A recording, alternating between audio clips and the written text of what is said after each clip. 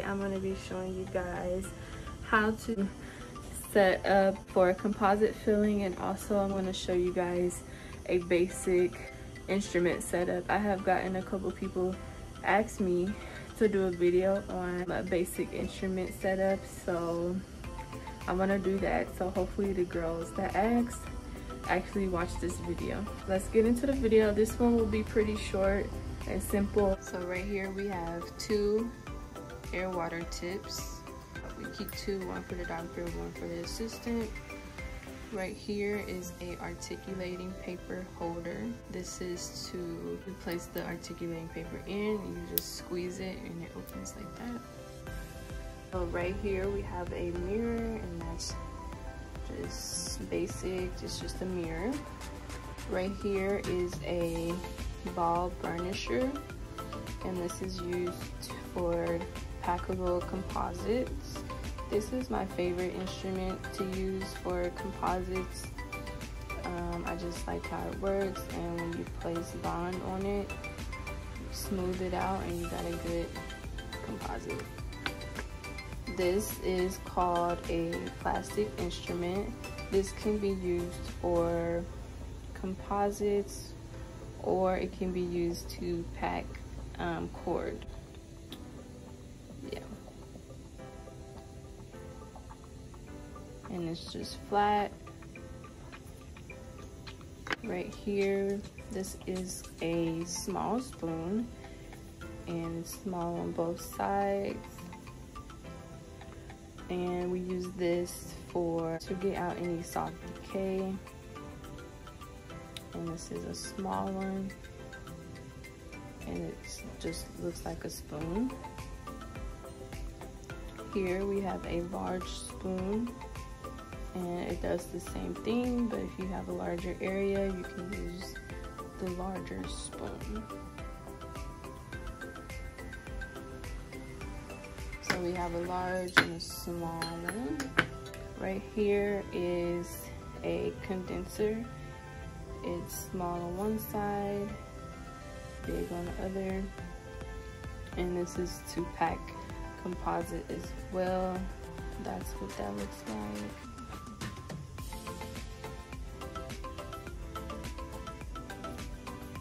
And we have 2 cotton pliers, one for doctor, one for assistant.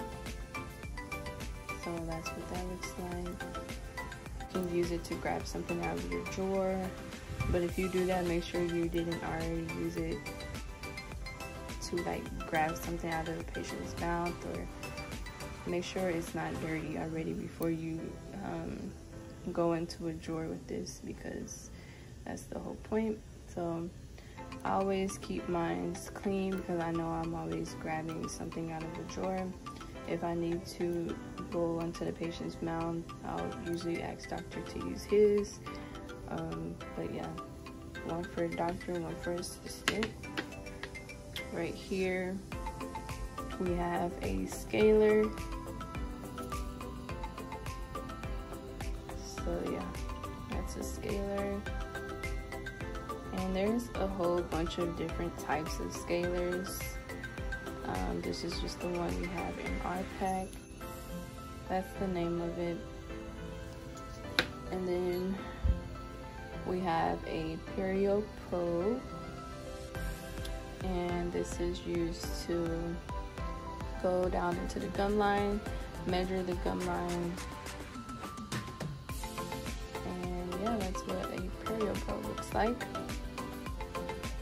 And then last but not least, we have a explorer, and this is to check and see if you have any decay.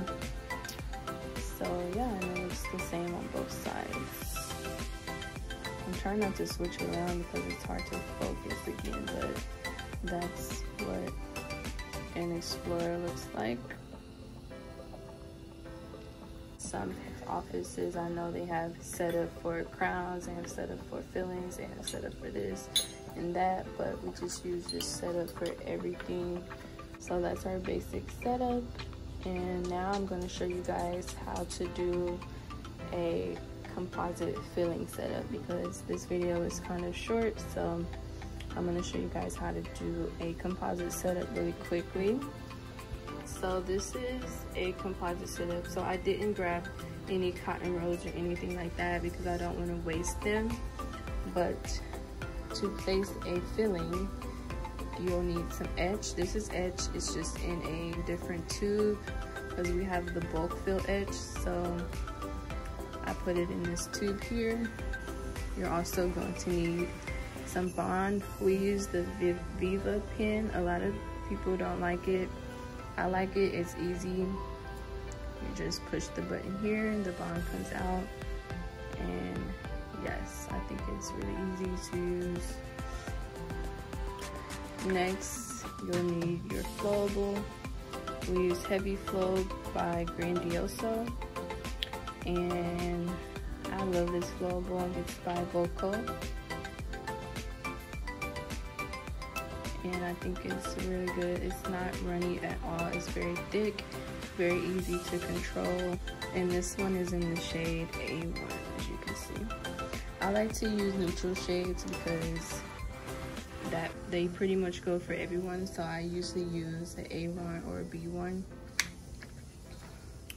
And then I have some articulating paper, and that goes into the holder that I just showed you guys.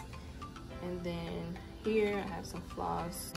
This is our packable composite. I use the Myron Fusion. It's by XOXO as well. I love XOXO products. And yes, it's in the shade A2. And you would put that in your gun here. I have some topomers here, and I don't really like topomers. I hate setting them up, so I use this here, the matrix system,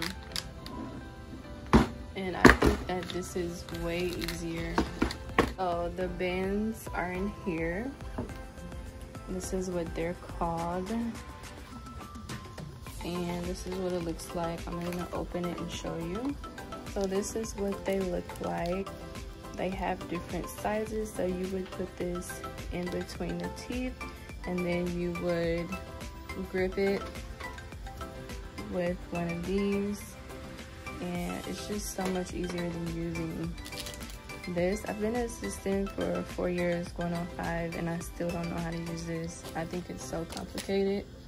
This is bomb. If you don't have this, I think you should get it. If you have a hard time using topomers, you should get this as well. So you would just place the piece that I just showed you in between the teeth like that.